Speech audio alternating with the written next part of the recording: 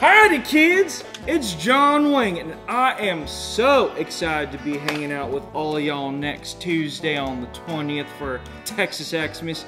You see, I got a phone call from your pastor boy Travis Seibert, and it's not too often that I get phone calls from the wacky West Coast. But when Travis Seibert calls, you answer your dang phone, you betcha.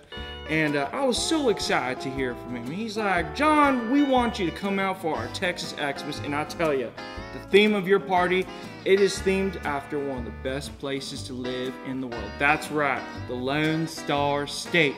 You see, as a kid growing up in Abilene, my mama used to make ribs for Christmas. We were so poor we couldn't afford barbecue sauce, and I didn't like ketchup too much at the time, so we used to get a mustard ball and just throw them on the ribs. It felt like a city slicker from New York City. That's another story for another time, but all that to say, I am looking forward to it. Also heard y'all are doing the Lord's work down in Mexico with a little organization called City of Angels. You see, this right here is little Ethan. Little Ethan, he ain't got no kinfolk. But y'all are going to bless him this Christmas and buy him some things so that he can have a nice little Christmas that he'll never forget.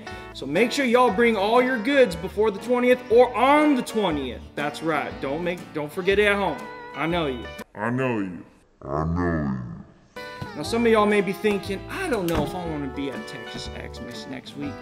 I'm not really feeling it, as some of you Gen Zers said, or whatever generation says that. Well, I'll tell you this, you bet your bottom dollar that you ain't gonna want to miss next week. It's gonna be a fantastic time.